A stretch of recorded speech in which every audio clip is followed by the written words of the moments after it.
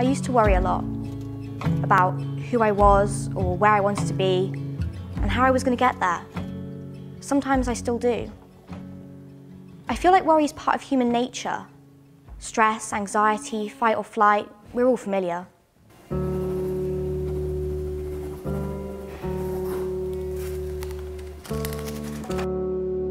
At the end of primary school, when I was with my music teacher, Mrs. G, she'd asked me what I wanted to be when I was grown up and reassured me that I would go far one day. Perhaps be on stage or write music. She told me whatever I'd do would be great, as long as it made me happy. She really believed in me, and I felt so empowered. But that was when the worry started. What will I do now that school is over? And what will I do without Mrs. G? Would you like fries with that? No, seriously, that was my life for a while. I became sick, dropped out of school, and lost hope. Nothing seemed to inspire me anymore. What if there was a different path I could take? Mrs. G had faith in me, and maybe I did too.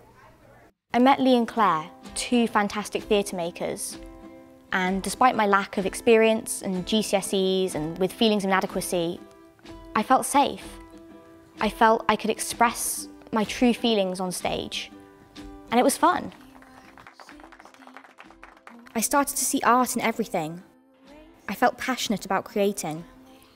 I could create music again. I could even perform, and suddenly my world, my life became colourful. I gained confidence, and sure, I still felt a little worried. I always have.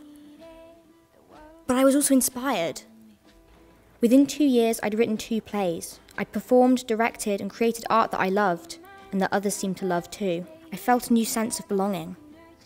Through art, I found a career, a network, friends, passions, my true self, and a future I can celebrate. So, at risk of sounding as cheesy as the burgers I used to serve, the arts helped me fall in love with life again. Being mentored throughout my arts education has left me a richer, happier person. Mrs. G, Lee and Claire, and my lecturers at university helped me create the foundations of self-belief that hold me up as an artist and as a person.